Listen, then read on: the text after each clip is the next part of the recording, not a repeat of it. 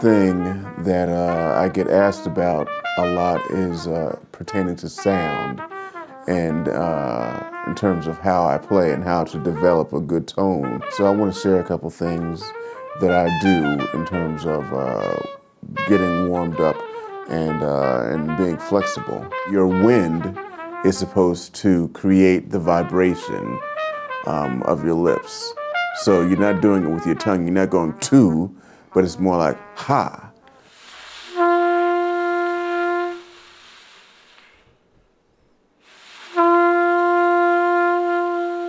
So you have your easy connection, and that's how you really gauge how fluent you are.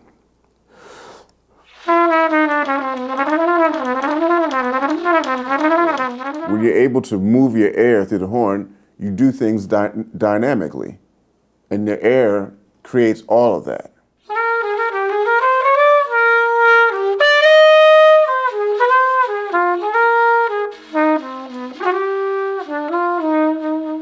We could listen to Clifford Brown play one of those passages like,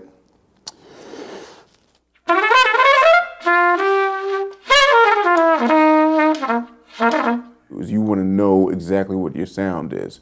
You don't get there by doing,